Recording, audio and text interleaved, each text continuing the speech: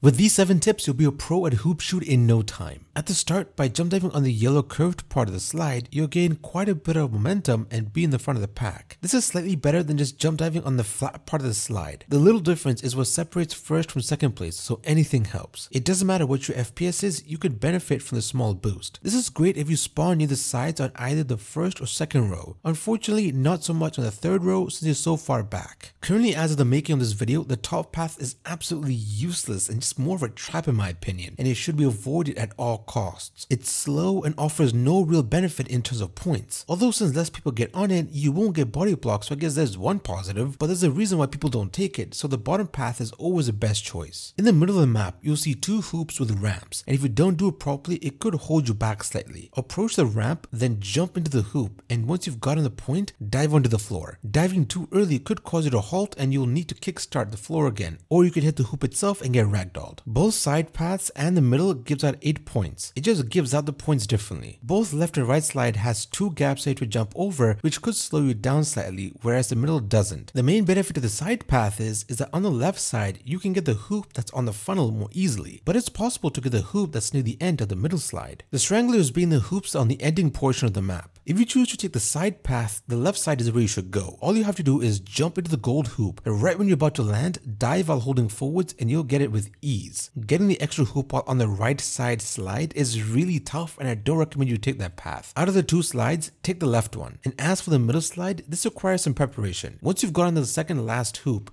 jump dive and make your way to the yellow part of the slide, and then jump dive to get a small boost and turn your character to where you're facing the hoop. And once you land, jump dive forwards and you'll get it. This will require some practice. The part where you line yourself up after jumping on the yellow bit is the most important part. Once you've learned this, the side path is all but moot in my opinion. If you choose to ignore the extra hoops on the funnel, once you've jump dived on the final hoop, aim for the floor near the portal rather than the portal itself. If you jump dive directly into the portal, you'll ragdoll without a doubt. But if you land right before it, you'll never ragdoll. Unless you hit somebody on the way out, of course, but that's a rare case. This refers to people who constantly jump dive while going down a slope and how they're seemingly able to get ahead of everyone. This isn't 360 diving, but rather splashing, as I like to call it. And do correct me if I'm wrong on this, but you can only do this if you have 150 plus FPS, and at least at the time of recording this video, this happens because the physics is FPS based, meaning the higher the frames you get, the more momentum you'll get. When you jump dive on the slope bits, if you don't have 150 frames, you won't go as far as someone who has 150 frames. Let's talk about what routes you should take, and there's 2 that I personally recommend. Both are fast, so it's a matter of preference. Those being what I call bottom middle and extra hoops, and simple bottom middle. For this, you'll take the bottom path at the start, and once you've reached the middle, go up the ramp,